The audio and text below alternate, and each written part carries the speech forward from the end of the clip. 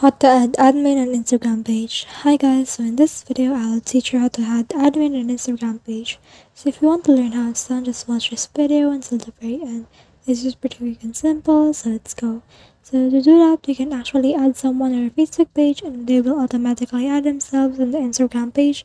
So we can use Facebook right here because they're connected via Meta. So click on Facebook and then make sure that you are switched on the profile of your business page and then click on your profile right here, then click on the manage button right here, then scroll down, and right now you can see in here those options, but if it's still stuck loading, then you can just remove it, then open Facebook again, head over again to your profile page, click on manage, then scroll down again, and you should be able to see your tools right here. So just scroll down and you can see your page access. Just click on this page access right here, and you can click this people with task access or people with Facebook access.